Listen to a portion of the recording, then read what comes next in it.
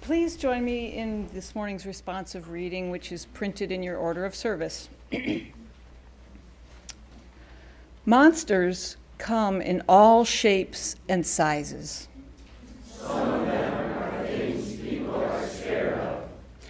Some of them are things that look like things people used to be scared of a long time ago. Sometimes monsters are things people should be scared of, but they aren't. Good morning once again, and welcome to Fountain Street Church. My name is Carolyn Kempter Morrison, and this is my spiritual home. I have been attending this church since before my birth. Ooh, I do have proof of this. I have a picture of my parents who were married right here, right on this spot in this chapel. There they are. That's my mom and dad, Sally and Paul. They're exiting this very aisle on October 20th, 1951, which was the day they were married here. And I am the apple that didn't fall very far from their tree because I do a lot of the same things that they used to do when they were still with us. In fact, I live in their tree, which is the house where I grew up. Couldn't even leave that behind. So I'm very grateful to my mom and dad because they brought my brother and me here every week, week after week, year after year. And Jeffrey and I both agree that it was a real privilege to grow up in this religious community. I have countless happy memories of this place and its many different spaces. Some of the more specific things I remember about this particular space, long time ago, the carpet was green, and then the carpet was orange, kind of rust-colored, and now it's green again. I love the green. I'm happy to see the green back. I remember singing in here with the junior choir, and all the character school kids sat out in the audience, and I felt like a movie star. I felt like, wow, I'm like the grown-up choir. You know, it was really, really a cool thing to be able to do. Most of my memories of this space come from the years that I was in the Fountain Club, because we used to have our business meetings in here. And one of the silliest things I remember about this place is rolling underneath the pews from the front of the room to the back of the room and back to the front of the room again. This was BC, before chairs. There were actual pews in here not that long ago. And we did this just because we could. And we also did it because we knew that nobody was going to yell at us. It was an okay thing to do that. And one of the people that we knew wasn't going to yell at us was Marty Childs. She was one of our adult leaders, and she was wonderful and taught us how to be fearless and strong and roll to the back of the chapel if we wanted to. Because the glory of growing up in this place was that we were always encouraged to be ourselves. And so we did. And we thrived. And our minds were freed and our souls grew. I even have later happy memories of this place, seeing some of my Fountain Club pals getting married in this space. And I have one sad memory of attending a memorial service for one of my Fountain Club friends in this space. When our children were little, my husband and I faced the choice of moving to New York, where his job was going, or moving here, where neither one of us had a job. And we chose to move here, in no small part because we wanted our kids to grow up in this church. We've never regretted this choice. Their minds have been freed, their souls have grown, and now they're busy working to change the world.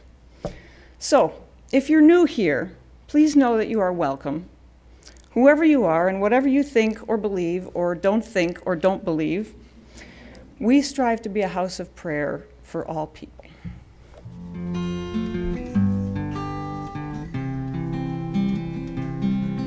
I lose some sales so my boss won't be happy, but I can't stop listening to the sound of two soft voices blended in perfection from the reels of this record that I found.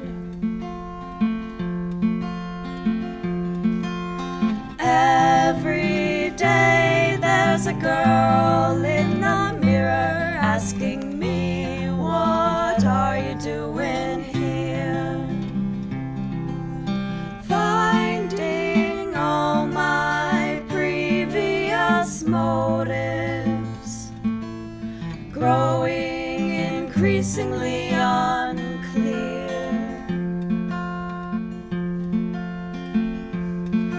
I've traveled far and I've burned all the bridges I believed as soon as I hit land.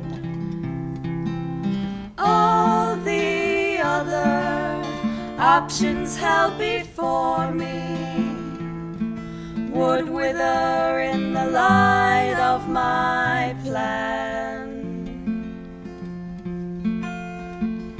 So I lose some sales so my boss won't be happy, but there's only one thing on my mind. Searching boxes underneath the counter on a chance that on a tape I'd find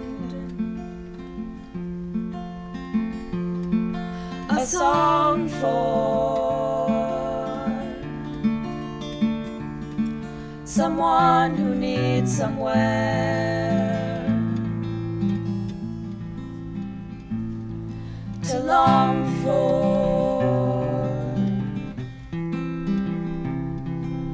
Homesick, 'cause I no longer know where home is.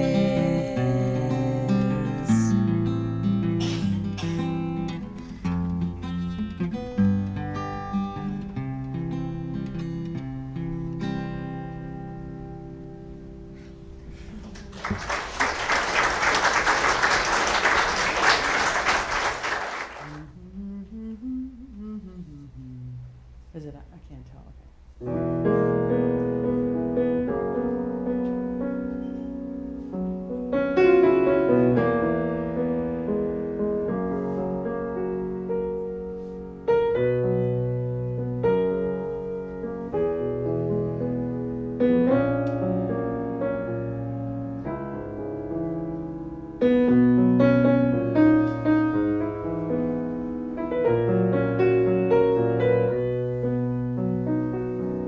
When we were young, we pledged allegiance every morning of our lives. The classroom rang with children's laughter under teachers' watchful eyes. We learned about the world around us at our desks and dinner time, reminded of the starving children. We cleaned our plates with guilty minds. Stones in the road shone like diamonds in the dust. Then a voice called to us to make our way back home. Stones in the road.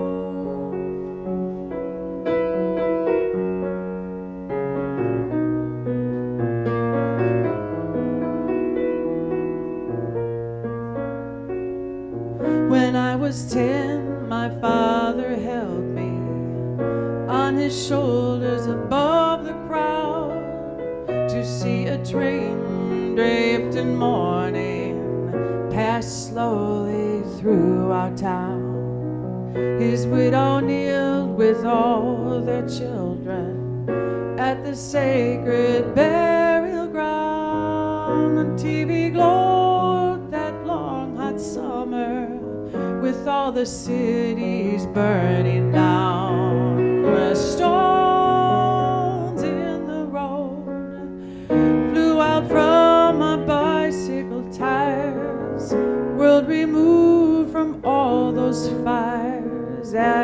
raised each other home. Stones in the road.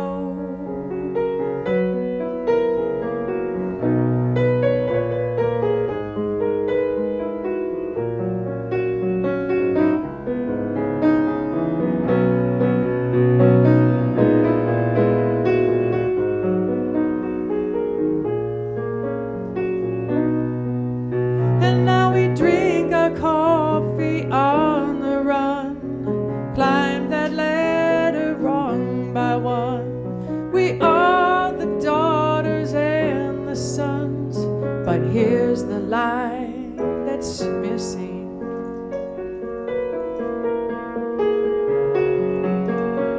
The starving children's been replaced by souls out on the street. We give $1 when we pass and hope our eyes don't meet. We pencil in, we cancel out, we crave the corner sweet. We pad the old expense account, we doctor the receipt. Stones in the road fly out from beneath our wheels. Another day, another deal before we get back home. Stones in the road leave a mark from whence they came, 1,000 points of light and shame. Baby, I don't know. Stones in the road.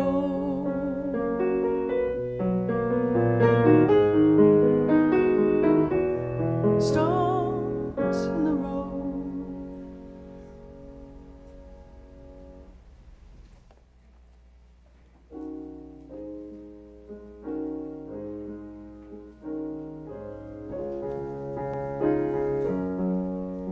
I stood in the doorway in my white nightgown, red roses on linen. I stood 3 feet from the ground. The grown-ups laughed inside, used words I didn't know, but still I enjoyed the show. So lovely, they looked so self-assured, and I, just like them, would know it all when I matured, and no longer be afraid of the darkness or the bears or the cracks in the ceiling upstairs. But I've just gotten older, I've just gotten taller, and the little ones, they call me a grown-up.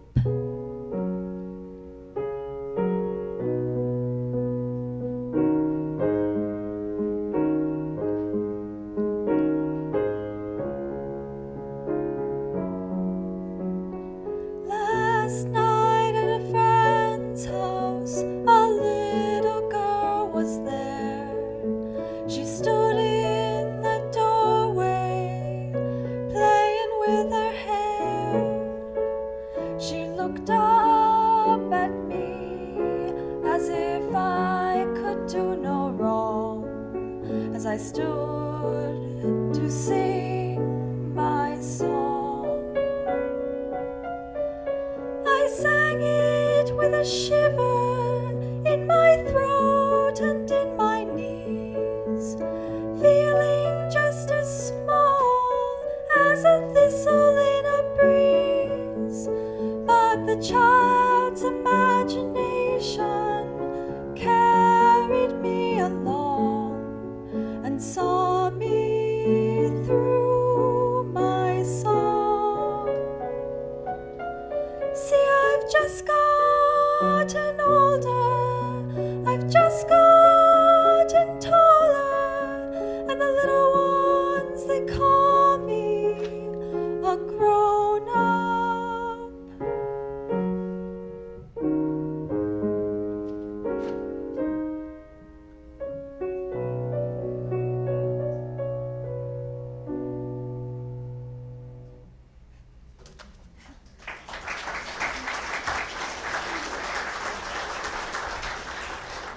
was thinking, asking her to sing that song right before I have to get up and speak.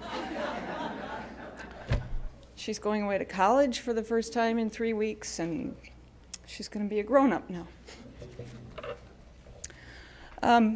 Just before I launch into my talk, I want to express my profound thanks to Margie and Robin and Bruce and Lee and Isabel and Elizabeth for all your ministry this morning, because it's can't do it without you. So thank you. I want to start today's presentation with an explainer and a disclaimer. First, the explainer, and I hope this works. Bingo! You probably weren't expecting when you came in here this morning to be attending the Church of Wayne and Garth, but in the late 80s and early 90s, Wayne and Garth were, also known as Mike Myers and Dana Carvey, were a couple of heavy metal music worshipers who were a recurring skit on Saturday Night Live. And they became so popular that they eventually got their own movie franchise, and I love them. I went to high school with people that they're a perfect parody of the people I attended high school with. They spoke with a distinctive lingo, and they had some quirky little patterns of speech, and one of these was this syntactical habit that they had of making a very positive statement and then immediately negating it by adding the word "not" after a very brief pause, as in, "Gee, Wayne, do you think we might win an Academy Award?" "Oh, yes, Garth, I'm sure we will." "Not." This is what inspired the title of my sermon, "I'm Innocent, Not." I think it's good to credit your sources regardless of how goofy they are. And now the disclaimer. I'm going to talk a lot about myself today, specifically about my experience of growing up and gradually losing what for me was the blissfulness of a largely carefree childhood. And I want to fully acknowledge that the only reason that this experience was possible was because I was white, middle-class American, had a heterosexual American white middle-class upbringing. I wasn't born in the midst of a civil war. I didn't grow up in the inner city. I never doubted that I would live past my 21st birthday. So all of these things are luxuries that were afforded to me accidentally. And I understand that I'm a lucky person in that regard. Nonetheless, it was painful to leave behind the innocence of childhood. And I'm grateful that this loss was gradual, but I also feel sad that we still live in a world where there are lots of things that I'd rather not know, but I have to anyway. And I hope that each of you will find something that you can relate to in these stories. And I also hope that maybe you'll laugh here and there, because humor is the best possible adaptive response to all these terrible things that we have to go through life knowing. Onward.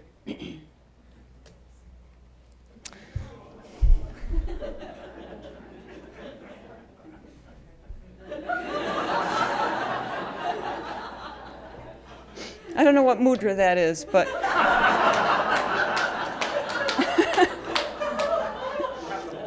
it's the happy baby mudra.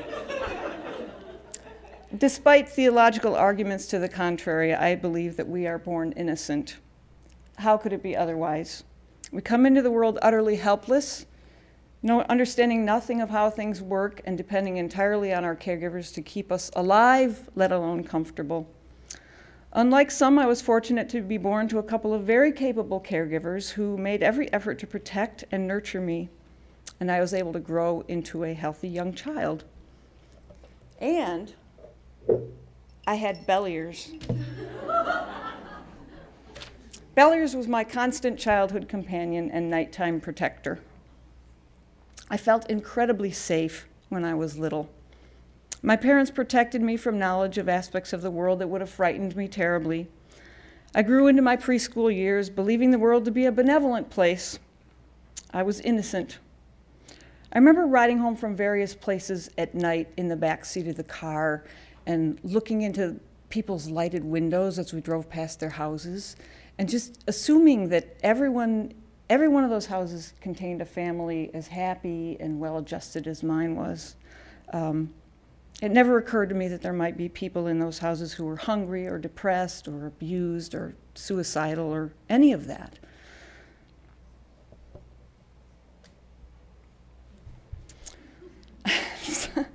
Some of the blessings and curses of living in one's childhood home are the relics that turn up when you go digging around in old drawers and closets.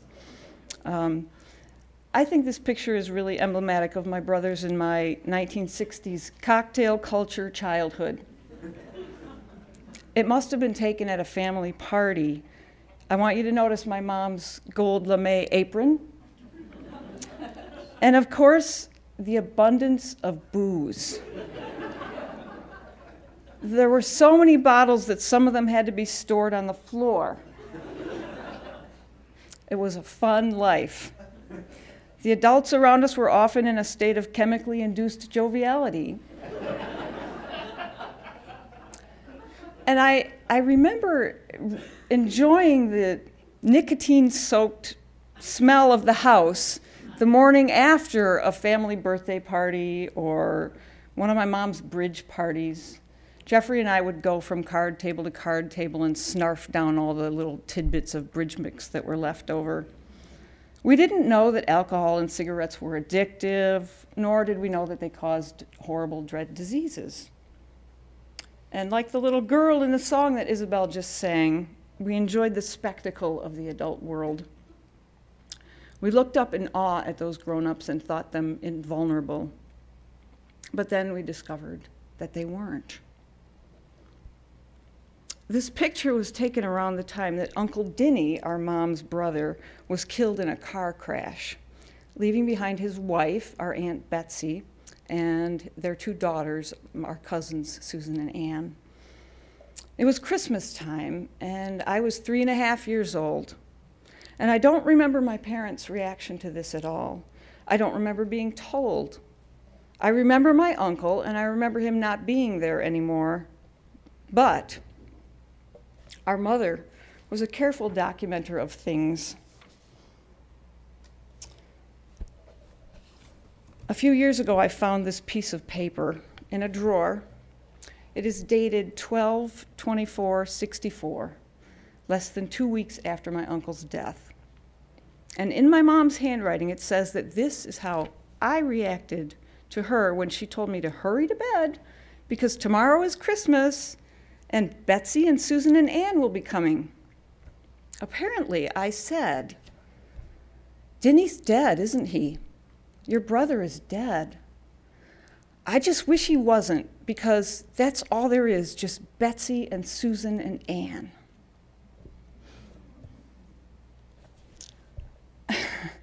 I don't know what a developmental psychologist would say about this, but I've always found it curious that I don't remember it at all. And I'm grateful to my mom for writing it down. You can kind of hear my mind processing the information as I'm speaking. I do recall another incident from about 6 months later. My mom and I were so excited about the glorious blooming flowers that had come up in our front garden. And then some neighbor kids came by and picked most of them. I was outraged and horrified, and I sobbed. I was so upset. And I remember all those things vividly, but I don't remember saying this, which I found on another piece of paper, thanks to my mom. It's too bad that God made those people because they're little rats, because they pick our flowers.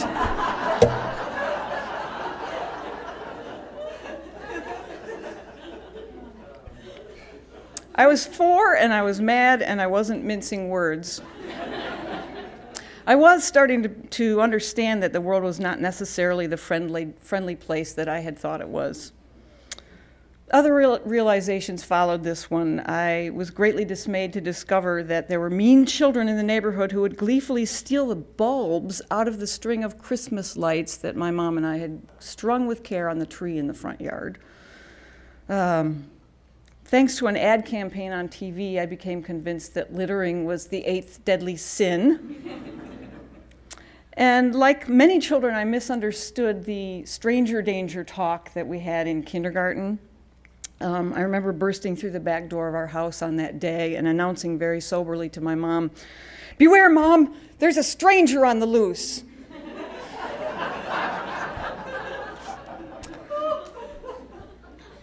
I said these things. I remember that one. As children, our brains are unburdened with the heaviness of the world.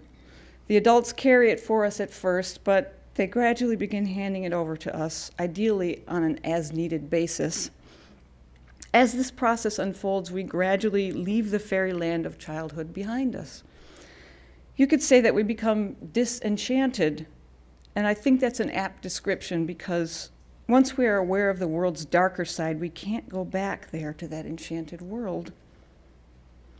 In a book called Jumping Off Swings by Joanna Knowles, one of the characters describes this feeling of not being able to go back, saying, "I'm lying in my room listening to the birds outside. I used to think they sang because they were happy, but then I learned on a nature show that they're really showing off, trying to lure in some other bird so they can mate with it, or let the other birds know not to get too close to their turf. I wish I never watched that show, because now all I think about is what those pretty sounds mean and how they're not pretty at all."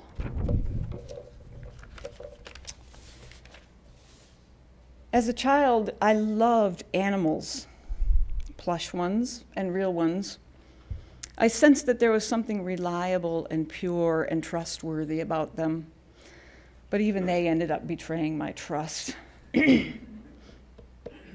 On a family outing to the John Ball Park Zoo one cold afternoon in March, I wore my new store-bought set of matching hat and mittens.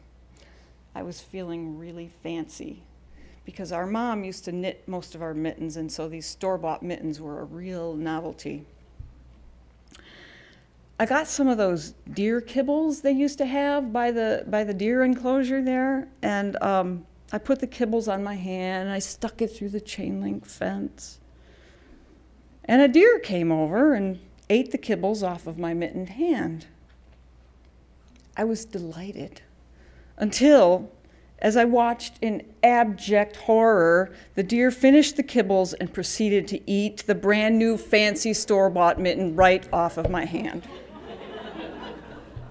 I screamed and I sobbed, but there was just nothing anybody could do about this. I'm pretty sure that the rest of the people in my family were at least as amused as they were disturbed by this. But it took years before I was able to see the humor in this situation. This was a turning point for me. As funny as it is, I think it was the moment that I really began to lose the firm grip I had thus far held on my belief that the world was a safe, fun place to be. It was a larger step than I had wanted to take at that age down the path towards adulthood. When I was 6 or 7, our mom took us to see The Sound of Music at the movie theater. And this was my first introduction to the term Nazi. The Sound of Music has been criticized for its sentimental G-rated treatment of a grave subject matter. Remember Herr Zeller and his annoying band of Nazis? I am personally grateful that this was my first impression of Nazis. I got the message that they were bad, mean people, but at 6 or 7, I wasn't ready for the whole truth. That truth came later with the Diary of Anne Frank and increasingly detailed history lessons. I did get confused when not long after The Sound of Music, Mom took us to see Oliver, the musical adaptation of Charles Dickens' Oliver Twist, and I encountered the character of Nancy, as portrayed by Shani Wallis. Given that Nancy and her companions were Cockneys, they all pronounced her name Nancy.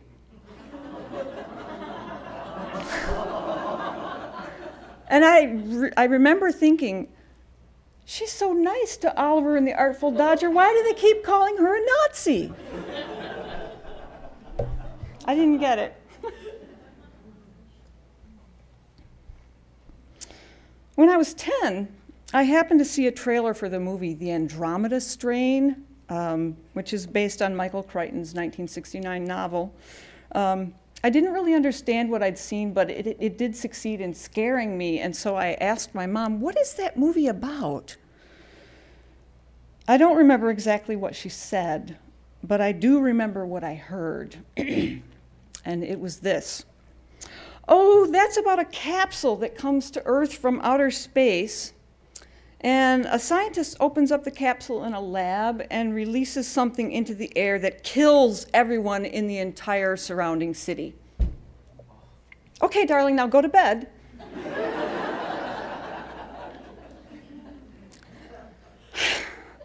I did as I was told, clinging to Bell ears for dear life.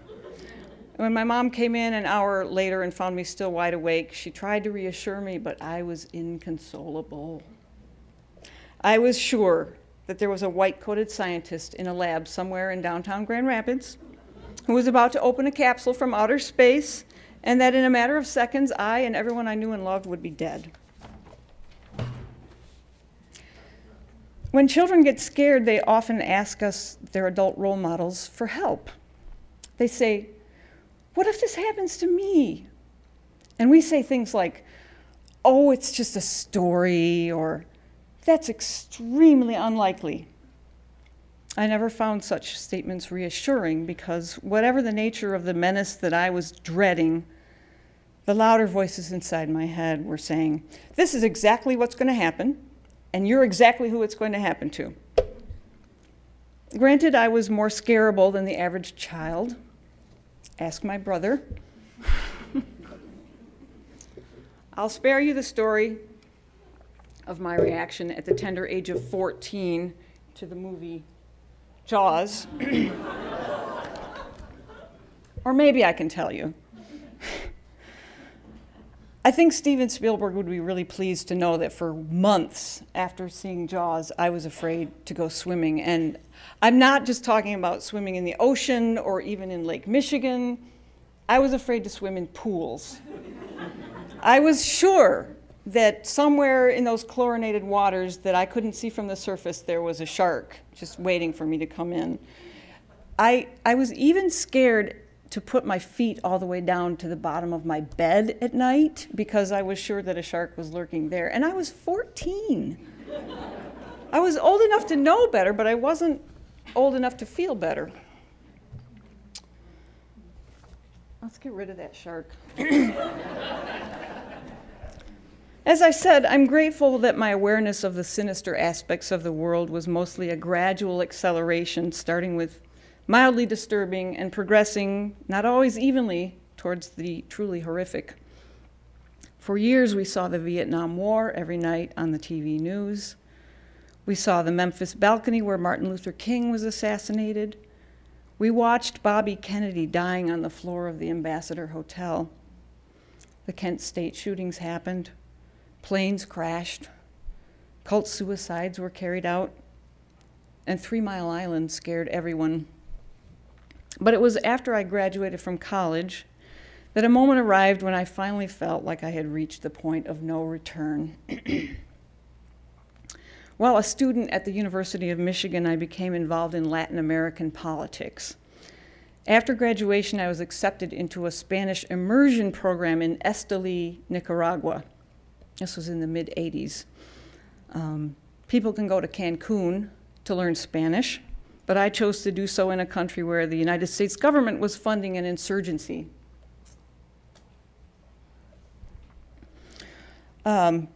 Nicaragua in the mid-'80s was a place where many children were being forced by everyday realities to grow up too fast. That's one of my neighbors in the town where I lived. The US government was funding the Contras, as they were known, because it didn't like the left-wing politics of the Sandinista government. It will not surprise you to hear that this Spanish school had a political agenda. which was to convince people from the US and other countries that the US government should leave the Sandinistas alone and allow the Nicaraguan citizens to determine their own future.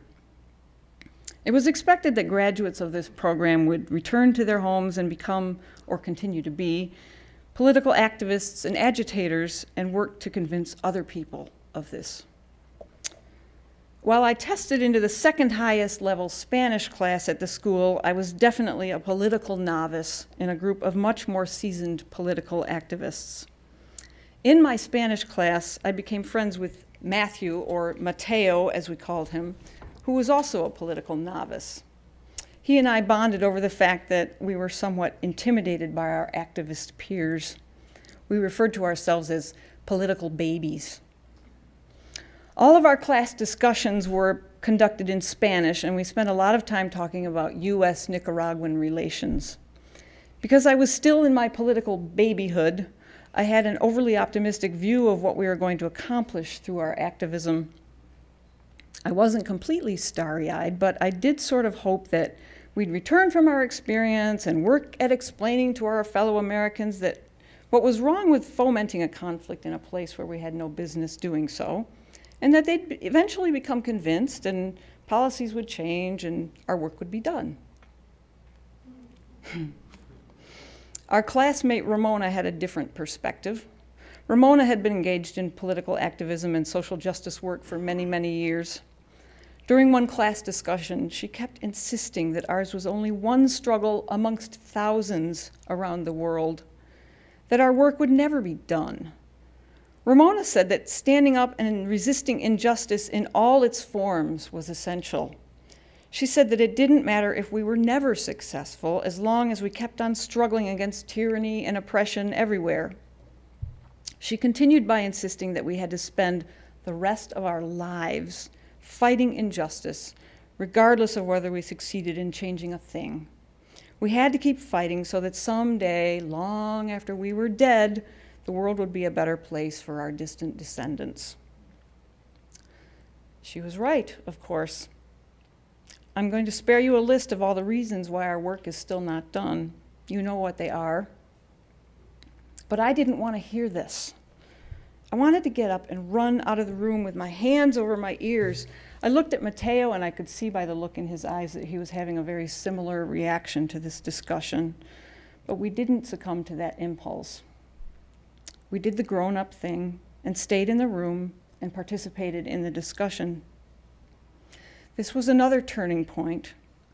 It wasn't as if Ramona flipped a switch and I was suddenly transformed, but I was all at once feeling the weight of adulthood in a way that I never had before. But like Carly Simon and Neil Gaiman's Grown-Ups, I felt older and taller on the outside, but no better equipped to deal with it on the inside. Quite a few steps further down the grown-up path, Bruce and I had our own children. And like us, they were born innocent, and we did everything we could to give them that same sense that we had of living in a benevolent world where they could grow and explore. It's hard to know what to let them know and when, and at some point you realize, especially when they go off to school, that they're going to experience a lot of those unpleasant awakenings without you there to hold their hand. You can't protect them from everything, nor should you. When she was pretty young, Lee experienced her first yellow jacket sting. In the midst of her sobs, she said, "Please kiss it." It was heart-wrenching, knowing that she believed that this would stop the intense pain when I knew that it wouldn't. Then there was the time that Isabel lost a pair of tiny purple mittens right here in this church, and she sobbed for hours. Admittedly, this pushed some of my personal buttons because it was being about the loss of mittens. Being a parent has without question been the most joyous experience of my life. It takes a lot of grown-up chops, though, to do it well. I'm mostly comfortable now in my grown-up shoes, but Maybe this is another side effect of living in my childhood home, but I think I spend more time than the average person thinking and reminiscing about my childhood. I think we all occasionally long for that sense of benevolence and excitement and potential that we used to feel before the world got so real. I can catch glimpses of it when I stroll through the neighborhood at Halloween, or when I see a mousetrap game and a Cub Scout cap from the 1960s in the back of my closet. I want to go back there. It was fun. It was fun not knowing all that stuff. But I'm a grown-up now. And I know that one of the bittersweet things about being a grown-up is that we can never really feel that safe again. We know too much. I'd like to leave you today with two things that I hope will cause you to smile, because remember, humor is our best defense. The first one is from Bill Watterson's Calvin and Hobbes. I'll read it to you in case you can't see it. Calvin's mom says, "Are you still awake too?" And his dad says, I was thinking. It's funny, when I was a kid, I thought grown-ups never worried about anything. I trusted my parents to take care of everything, and it never occurred to me that they might not know how. I figured that once you grew up, you automatically knew what to do in any given scenario. I don't think I'd have been in such a hurry to reach adulthood if I'd known the whole thing was going to be ad-libbed. And then I have a slightly adulterated version of the familiar passage from 1 Corinthians. When I was a child, I spoke as a child. I understood as a child. I thought as a child. But when chronological age combined forces with the uninvited knowledge of less pleasant aspects of the world to compel me to become a grown-up, I put away childish things. Not